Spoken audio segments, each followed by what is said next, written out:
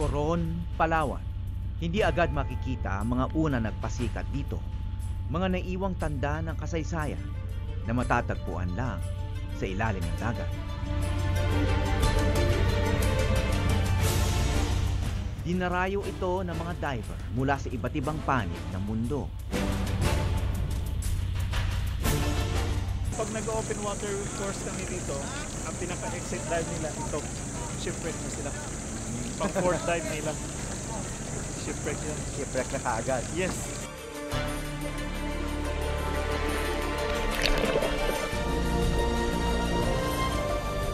Pinalubog sa bakbakan noong ikalawang digmaang pandaigdig. Noong nagmistulang impyerno ang dagat ng Coron.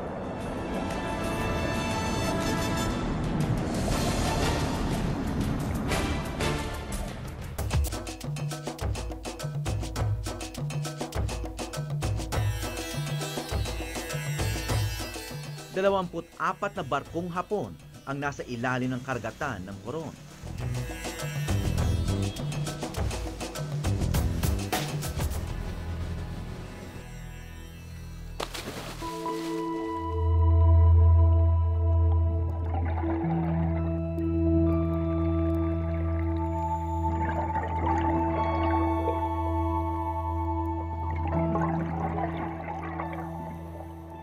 Kasama sa mga napalubog dito ang mga barkong tila inisip ng mga henyo. Sa ngalan ng ambisyong maghari sa Asia-Pasipiko. Ito ang mga labi ng barkong Akitsushima.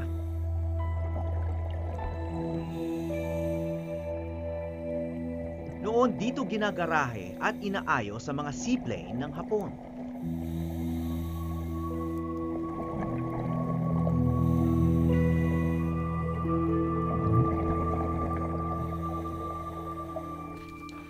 May bala pa dun sa baba. Ang laking bala, ganun kalaki, oh. Ano pa? Mukhang hindi pa nagagamit. Tapos may anti-aircraft gun na tatlong ganun. Nakapwesto ako sa likod niya. Laki. Nakataob siya ng ganun, port side. Tapos may mahaba siyang crane.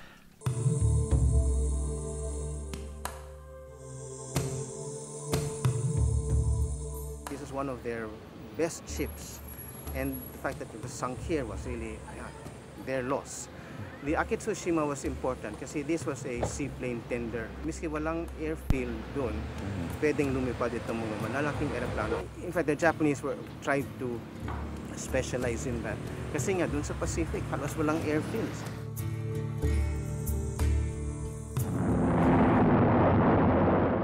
Noong malapit nang matalo ang mga Hapon sa giyera, tuloy-tuloy ang pambobomba ng mga Amerikano sa Maynila. Kaya mula Manila Bay sa Coron tumungo ang mga barkong Hapon para takasan ng mga airstrike ng mga kano. Bago pa ang digmaan, may mga sibilyan ng Hapon sa iba't ibang probinsya ng Pilipinas, kasama ang Palawan. Ano naman yung ginagawa ng mga Hapon? Hindi ito mga sundalo. Yung importante para sa mga Hapon sa Palawan was yung fishing industry. So we can see fishing, tapos yung mineral resources, then lumber. Yun yung tatlong importante para sa mga Hapon. Kaya nandun sila for the war.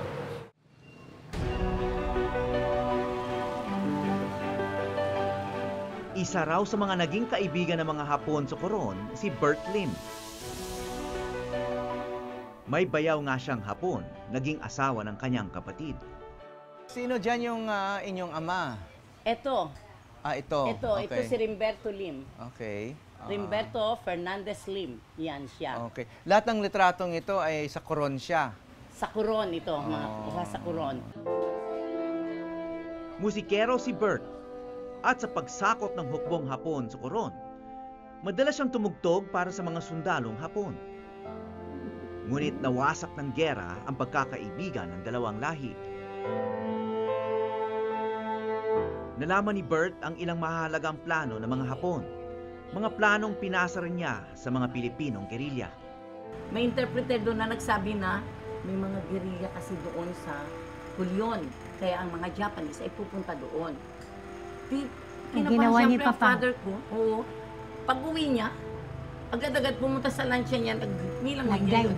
Nag-dive. Yan, alam na mama ko. Sinira yung makina. Inalista na yung spare part. Bakit niya ginawa yon? Para hindi makapunta yung Japanese mga sa kulyon. hapon. Sa kabutihang palad, hindi na bisto ang pamamangka sa dalawang ilog ni Bert. Nasaksihan niya ang palihim na pagdating ng mga barkong Hapon na tumakas ng Luzon. Ngunit hindi nagtagal sumunod ang katakot-takot na eroplanong pandigma ng mga Amerikano. Noong ika-24 ng Setyembre taong 1944, hindi tumigil ang pambobomba ng mga Amerikano. Hanggang lumubog ang buong armada ng Hapong nagtago sa Coron. Bomba yung Japanese para pasabugin yung mga plane. Makita mo, sabi niya sa kanyang description, it's like thunder daw. Sa ilalim ng tahimik na dagat nagkalat ang punit-punit na pangarap ng mga Hapon. Nasakupin hindi lang ang Pilipinas, kundi ang buong Asya. At hanggang ngayon, makikita pa rito ang mga namumukod-tangi nilang barko.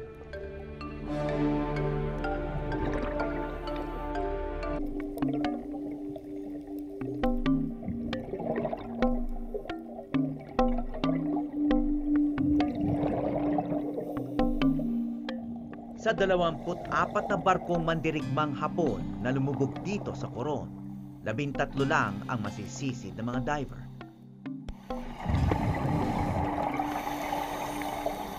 Ayon sa dive instructor at guide na si Arnie Pabelonio, ang itinuturing na pinakamagandang wreck dive sa lahat ay ang barkong Irako.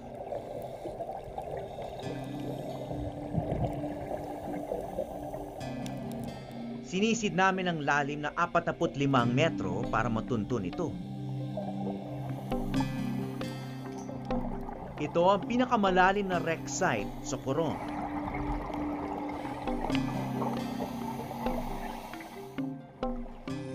Noong lumalayag pa ito, tiyak na ang Irako ang isa sa mga barkong pinakahinihintay ng mga sundalo. Sa gitna kasi ng gyera, nag-ahatid ito ng sashimi at ibang sariwang pagkain sa mga sundalong Hapon. Nag-iisa siyang refrigerated ship ng mga Hapon at maging ang mga Amerikano ay walang katulad nito. One of the very few refrigerated ships of the Japanese Navy. So ito talaga nakakapagdala ng fresh meat, fresh vegetables to the front sa South Pacific. Tsaka sashimi. Sashimi din. No? So very fresh. No? So refrigerate kaya talagang this was very important to them. Lumubog yun doon. And the other ones were also freighters, they were cargo ships. And importante ito doon sa sinatawag nilang lifeblood of war. Kasi wherever it is, kailangan mo ng supplies, ng pagkain. Itong mga barkong ito ang nagdadala nito. Okay, so when we were in Coron, we shot this. Sa Maynila, kinonsulta ko ang isa sa pinakamatagal na nagsasaliksik sa mga shipwreck sa Pilipinas. Siya si Captain Peter Heimstadt, isang master seaman at dating marino ng hukbong pandagat ng Alemanya. What we have here is the main deck area of the Irako, the famous refrigeration ship, supply ship, which was so unique, as I explained, not only in the Japanese Navy but in the whole world war. Lumayag ang Irako sa iba't ibang panig ng Dagat Pasipiko upang magdala ng karne at isda sa mga mandirigmang Hapon. Mabilis din ito, kaya nakakasabay sa mga pandigmaang barko. Okay, the dive master is motioning something. Yeah, he's pointing actually to the pivot bearings of the small cranes. Ayon kay Peter, madalas daw nagkakamali ang mga dive master sa pagtukoy ng mga bahagi ng barko, tulad ng bilog na ito na napagkakamalang patungan ng baril. They're guessing. Actually, the vessel has had armament. They had heavy guns. Here we see the forward single post. It was a mast. There was also a heavy lift derrick. It's also gone, so they could also heavy cargoes, trucks, or so there was a crane attached to this as well. They could load deck cargo. There was a crane there. Maraming diver na tutuwang sumisid sa loob ng barko at lumusot sa mga butas nito. Ngunit mapanganib na pala itong gawin. Dahil napakaluma na nitong mga barkong ito, 73 years nang nakalubog itong mga barkong ito, ay gumuguho na sila sa sobrang luma at nangangalawang na, ang ninipis na raw ng mga bakal nito, at kaya mapeligro yung mga diver na yung pag-dive doon sa loob. Tumungo kami sa Subic Bay, kung saan una niyang sinisid ang mga lumubog na barko noong dekado 80 pa. Dito niya natuklasan ng isang pambihirang kakayanan. I discovered a talent which I was not aware. I had a photographic memory. I don't know who teach me. Iginuhit ni Captain Peter ang bawat barkong kanyang sinuong.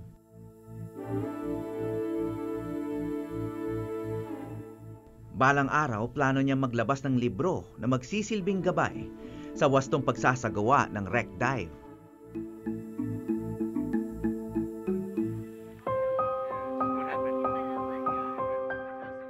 Hindi lang ang pagiging marino nagtulak sa kanyang balik-balikan ang mga labi ng nakaraan.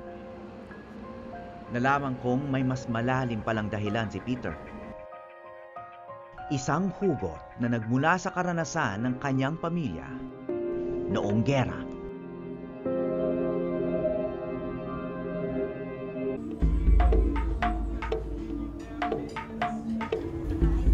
I like this maritime atmosphere. It's like a museum, huh? Yeah. Very nice. Yeah.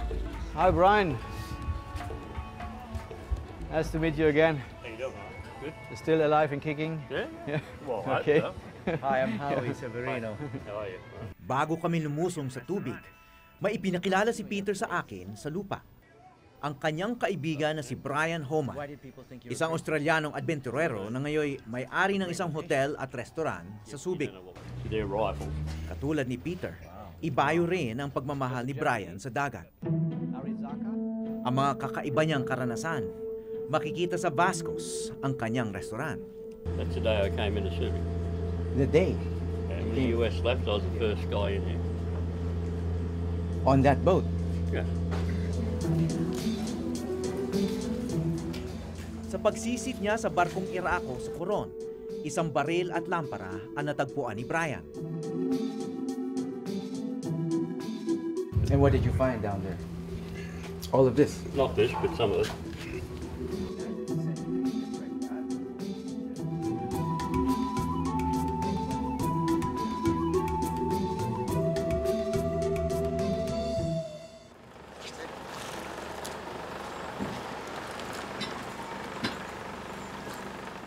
Dagat ang nagbubuklod sa magkaibigang Peter at Brian. Ngunit kung ang pakay ni Brian na mga yamang nasa loob ng mga barko, si Peter naman, iba ang hinahanap. Ang pupuntahan po natin ay isang landing ship tank. During its time, pwede siya magkarga ng mga tangke, o ng mga ship, o ng mga sundalo na pwedeng dumaong sa... Sa mga labi ng digmaan, nais niyang unawain ng mga aral ng kasaysayan at ng kanyang pamilya. In landing an amphibious craft.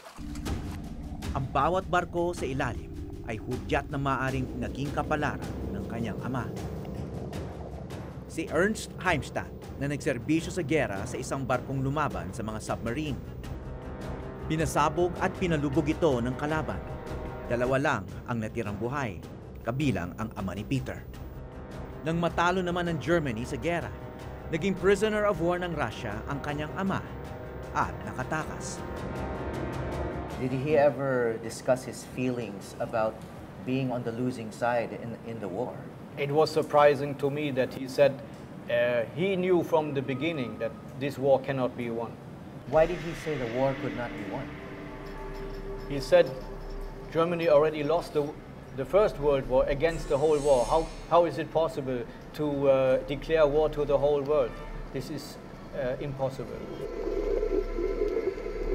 Bagamat hindi na nakaranas ng giyera si Peter, ramdam niya ang pagdusa ng mga biktima. A lot of divers, when you ask them about their feeling when they see a shipwreck for the first time, they talk about the joy of it, the excitement, etc. But we found it quite interesting that when I asked you the same question, you said that you feel sad. Yes, I feel sad. Why? Because even if there is no any record about casualties, you can imagine there were some. And how they died, I think many people don't want to know that. I want to know. I want to share this, if I know it. Just to tell people that war is not a good solution. Idolo ni Peter ang kanyang ama. Sumali ito sa hukbong Aleman hindi para sakupin ng ibang bayan, kundi dahil sa isang lihim. Bagay na inamin ni Ernst kay Peter bago siya mamatay.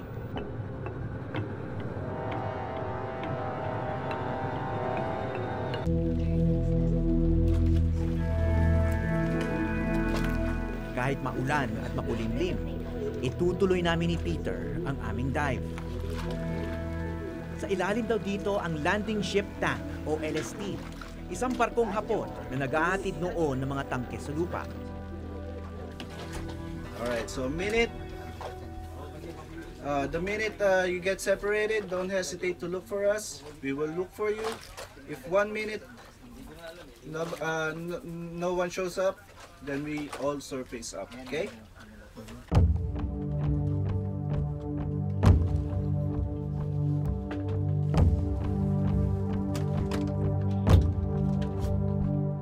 Isa-isa kong naalala mga kinikwento sa akin ni Peter tungkol sa mga nasawi sa mga barkong lumubog noong giyera. Si Peter pala mismo, muntik na rin matuluyan bilang seaman na sibilyan. I retired from active seafaring 2.5 years ago when I encountered a monster wave with my big container vessel in the Gulf of Alaska. And I remember we had 2 Filipino cadets on the bridge whom I trained, and 2 of them fell down on their knees, were praying and asking me, "Sir, are we going to die?" And then I turned around to them. I was mad at them. I said, "Now we are not going to die, but if you want to pray, include me in your prayers." So we survived. Maybe that helped. I don't know. Maybe they were the one who saved us. Their prayers. But it traumatized you enough to quit being on a ship. It's the right word. I have no problem to admit that I was in a therapy for almost 6 months.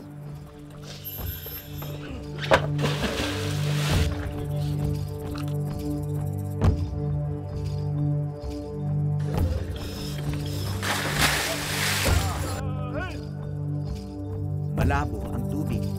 Halos hindi ko na makita ang mga kasama ko na nauna na bumababa. Tila nanigas ang aking katawan. Naalala ko ang sinapit ng ama ni Peter noong mapalubog ang barko nito. He was paralyzed after 9 hours in the cold water. So he tried to commit suicide during this 9 months, but thankfully somebody prevented him from that. Napatanong ako sa sarili kung anong gagawin ko kapag hindi ko makita ang aking mga kasama sa ilalim.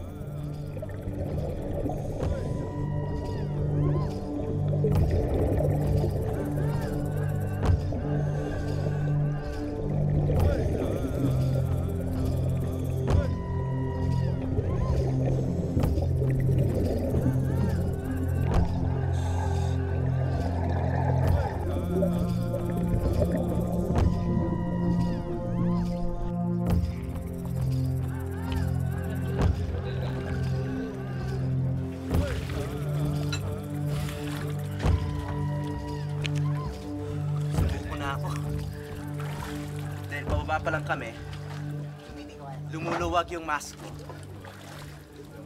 Tapos, unti-unting pumapasok yung tubig. Iniisip ko na kung ano yung gagawin ko pag biglang pumasok yung tubig sa ilalim kasi mas malakas yung pressure. Tapos, paglingon ko, halos wala na akong makita. Baka mawala ako dun sa grupo. Si Peter na lang ang sumama sa aming mga cameraman para ituro ang barkong Hapon.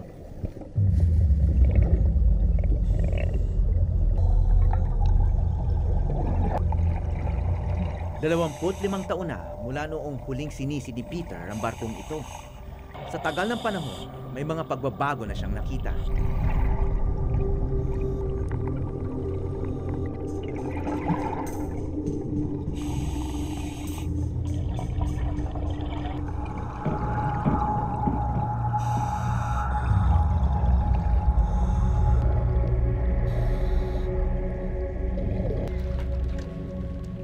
It's really collapsed. Collapsed? It's the first time after 25 years. Oh. I think I have to change the drawing or I forget it. Why is it collapsing? Corrosion. This corrosion. Yeah, erosion, and it's propagating corrosion. This is also the problem in Coron.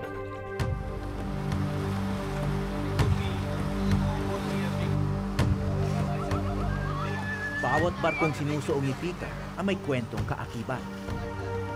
Pinuntahan din namin kung saan lumubog ang may pinakamalubhang wakas. Ang Oryoko Maru o tinatawag na Hell Ship ng Hapon. Late 1944, she was about to sail from Subic Bay to back to Japan with a load of 1,600 prisoners of war. So these are American soldiers? Yes, American, Australian, maybe some British soldiers. They were stuck up down in the cargo holds under unbelievable conditions, starving, sick. Well, they didn't know that their own countrymen were down below and the vessel was bombed. It was not only one attack. She was bombed and attacked several days until she went aground, capsized and sunk not far away here from where she was birthed. Libo-libo mga sundalong Amerikano ang napatay ng sarili nilang eroplano. Isa sa pinakamalalang insidente ng friendly fire sa kasaysayan. Maski ngayon, hindi pa rin nasisisid ang labi ng Hell Ship. I feel very sad because these seamen are my colleagues. Not only humans, my colleagues. It's a principle in Christian seafaring not to sink a ship. And it's a contradiction that another ship sinks the other. Tulad ng mga Hapon sa Asya, ang mga Aleman noon ay brutal na sumakop sa ibang bansa. Layon pa ng Nazi Germany na burahin sa mundo ang lahat ng taong may dugong Hudyo.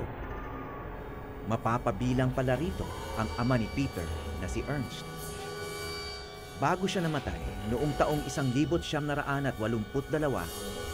nagtapat siya kay Peter. It was only before he died that he admitted he joined the Navy voluntarily because he wanted to protect himself from being hunted by the Nazis. In his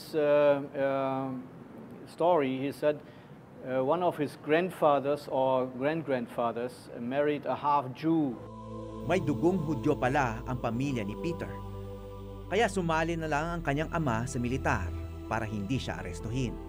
So, despite this family history, despite this experience during the war and the possibility of being persecuted because of his blood, he showed little or no bitterness? Yeah, this is a good question. Absolutely nothing. He was so open-minded. He was a typical seaman, a Christian seaman. Kasabay ng milyong-milyong namatay sa giyera noong dekada 40, may mga mapapalad na nakaligtas tulad ni Ernst Heimstadt. At dahil nabuhay at nagkapamilya siya, may nakasunod sa kanyang yapak. That was 1982. It was a coincidence because he died only 1 week after I received my captain's license. I was so proud that I showed him the license, and then he really acknowledged it, and that was very nice for me. He said, maybe it helps you now to fight the challenges of life, and that's true.